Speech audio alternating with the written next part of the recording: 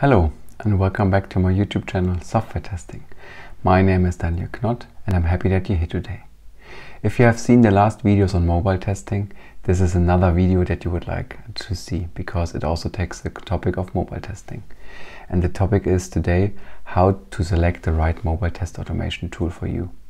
That's great because if you have seen the video that I did before, like which mobile testing tool you should use in 2022, make sure to follow the link up there to take a look at the video. I created this video to give you an insight on the current testing tools on the market for mobile apps, and this video you can use on just start your thinking on how to select the right tool for your needs and for your environment. So let's take a look. So test automation tool times. This is the first topic that I would like to talk about because it's really important to know how these tools work these days. So because there are different approaches that can impact your testing, that can impact your tech stack, that can impact your test environment. So let's take a look. So there are first of all there are tools like they use image recognition in order to identify elements on the screen. So with image recognition is some tools like Seculi, for example, out there. So you can make a little tiny screenshot, for example, of a button of your app, but also of a browser or of any other tool or system that you have. And the image recognition tool is using these screenshots to identify the elements and to execute the test case. Then there is like coordinate-based recognition tools. They use really X and Y coordinates in order to save the right spot of the button, for example, or of the elements to tap them later on. I have to say these kind of tools are more or less outdated and not really on the market anymore. But in the beginning of mobile testing in 2010 and 2011, there were some tools on the market that were using this kind of recognition. But as you can already imagine, is X and Y coordinates are changing, especially if you scroll on the screen, and this is really error prone and it doesn't make any sense to use. Then we have optical character or text recognition. So these kind of tools, they really check for text on the screen and identify elements based on the text, which is a valuable approach. And then of course we have native object recognition, really using native identifiers of buttons, of text, of control elements and so forth. And as you can imagine, it's not a surprise, this is the most stable approach and also the most common use case that the modern testing tools for mobile these days are using. So, but I just wanted to make sure that you have heard at least the other sections and to give you some more knowledge on that field. So let's take a look. But before you automate, I have some rules for you. So don't start blindly with automation. That's the rule number one to say, because I've seen so many teams in the past failing with automation, not particular with mobile testing or mobile automation, but with any automation, because they just started blindly without any plan, without any idea of what they would like to achieve and what automation should help them with, right? So the idea is that you should sit down with your team, with the developers, collaborate and make a plan, because then you know, okay, what you would like to focus on, which parts you really want to test, which parts you would like to cover with tool A or B, and which parts you would not cover because this might be too complex to automate or too error prone, or there's like a highly changing rate of new features. This is all something that you should put in your plan, in your automation strategy, and without having this in place, you should not start. Part of the making a plan is also you should take a look at your tech stack, because this also influences the tool selection.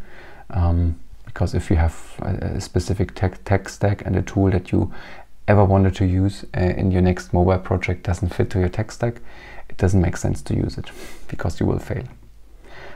I said it already in the making a plan section, collaborate with your developers because you would need their help and support and also their buy-in to support the automation. Also, there is no single automation solution out there. It's always a combination of tools, at least for mobile, that you should think of and keep in mind to combine the tools to get the best out of it. yeah, a combination of tools is common, as I said. And last but not least, you should really start simple, because don't start too complex. It's similar with don't start blindly.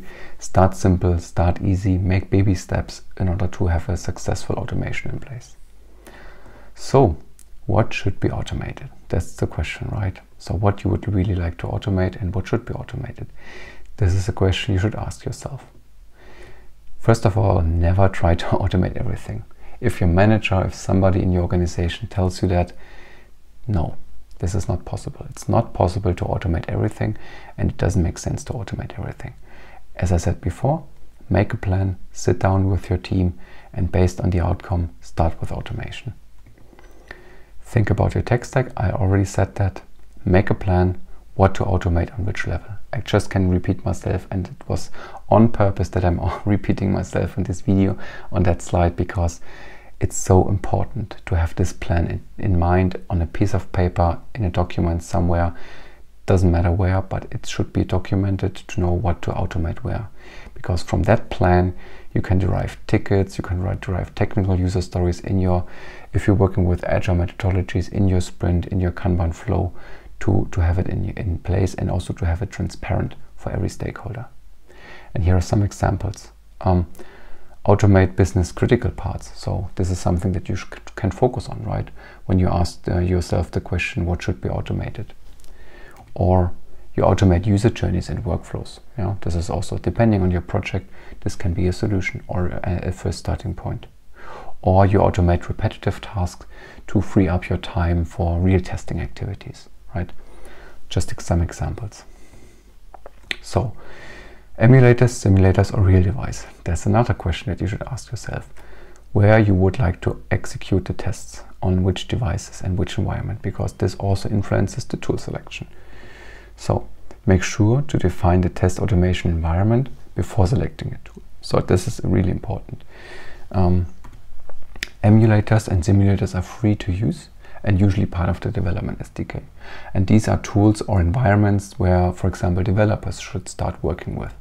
Whenever they work on new tools on mobile, they can use emulators and simulators provided by the SDK to start really easy and simple without having to connect, I don't know, a couple devices to your computer and then test on real devices and so forth and so forth. It's perfect for them. Introduce them or make this part of your plan and strategy as well.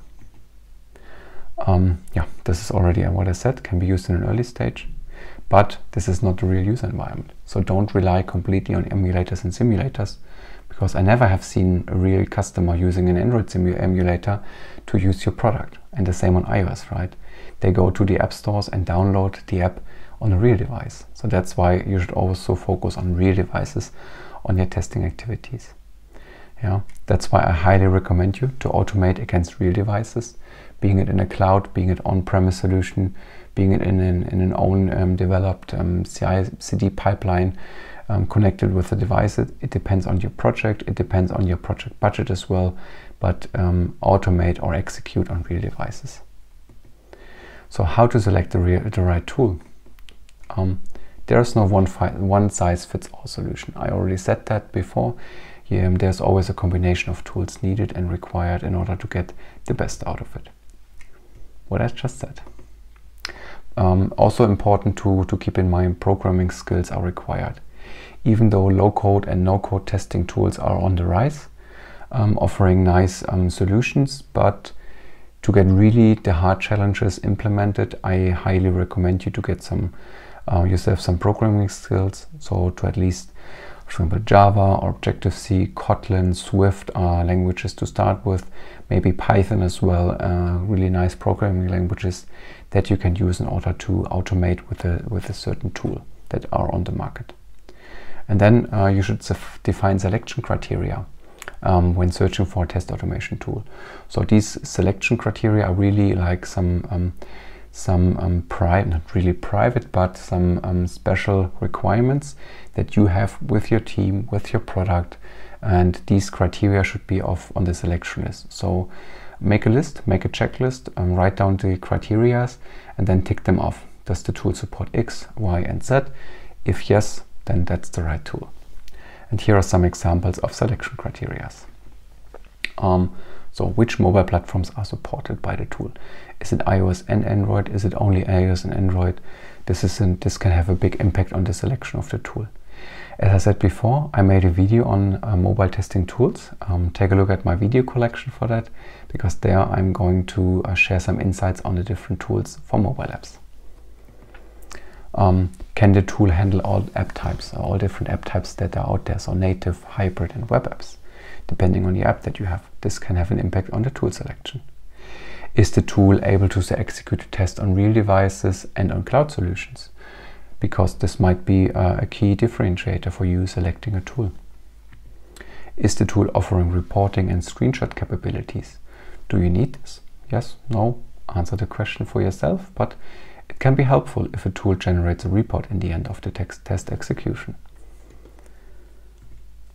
How fast is the tool execution time? So if execution time is important for you, make sure to have this in your selection criteria, and then do some research on the tools, or implement, for example, an example app and install the apps that are the testing tools out there, and execute the tests against your test app and see how fast the execution is.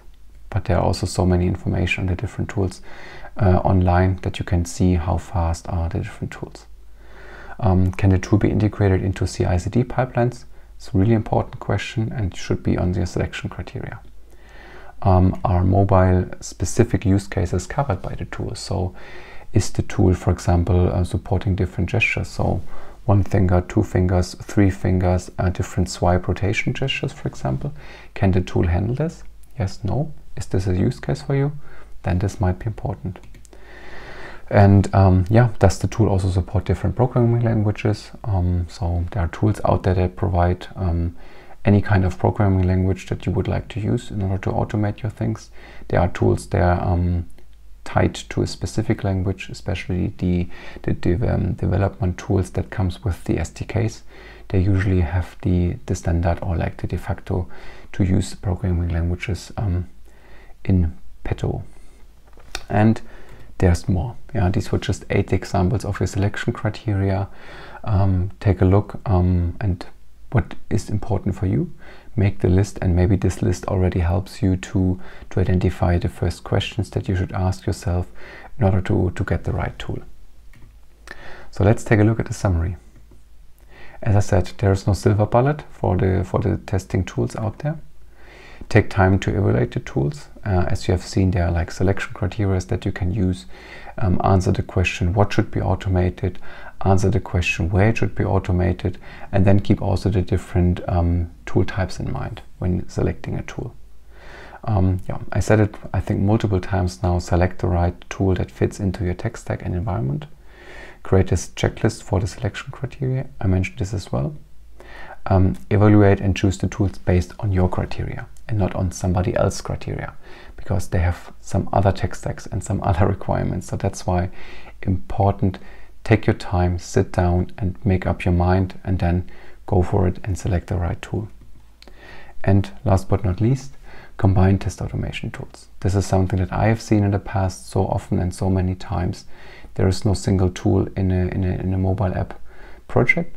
Usually you have a combination of unit testing tools, some API testing tools, and also some end-to-end user tools. And there are like lots of tools that are not really something that used in CI/CD pipelining, but they're like small handy tools that can make your life easier as a software tester. So there are like tools like the Monkey Runner to execute some really random commands on an app, or there are tools that intercept the connection between your app and the backend and so forth. So there's many more out there. But this is some now homework for you to take a look at the criteria on yourself, on your tech stack, and then to select the right tool. And that's it for today. I really hope that the video triggered some questions in your mind and was helpful. If so, leave me a thumb up, and if you like, subscribe to my channel to support me, and I hope to see you next time. Bye bye.